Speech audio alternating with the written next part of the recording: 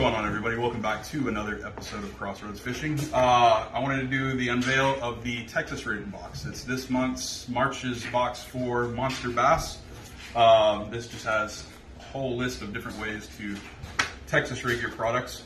Our first bait that we're going to go through is the Monster Bass Hammerhead. This is Alex Rudd's personal design. It's the creamsicle color. It's that pretty orange and white. I'm about to go blast that today.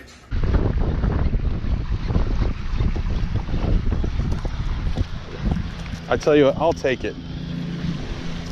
I am skunked for 01.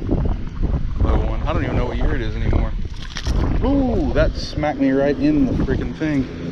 These little ones with these dadgum. That was a bad hook. Forget it.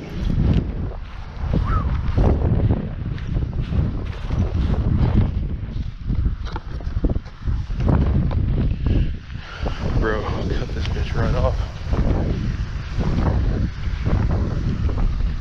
Oh hell, he shook himself off.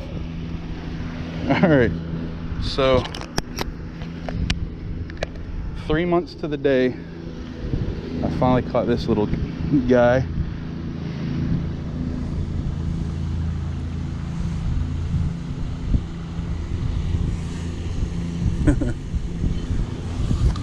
Alright, bro.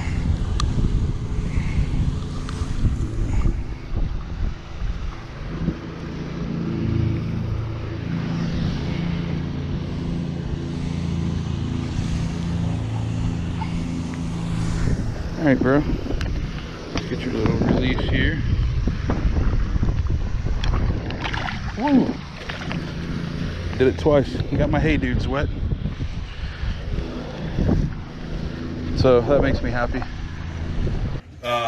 We have the Yozuri Rattling Vibe. It's a single knock, single pellet. In what color is this? I don't know. It's got a little chartreuse, like a shad color, sexy shad. You can hear that one single BB in there. We got the Monster Bass tungsten set up here, the little tungsten weights with some bobber stoppers. That's gonna go with, let's put all these together real quick. We have the Mustad 3/0 and 4/0 hooks. You can use these black and blue swirl, the cutter worms by Rage, Strike King Rage, the Rage tails. So these have that kind of a single beaver flap to them. Open it up real quick here.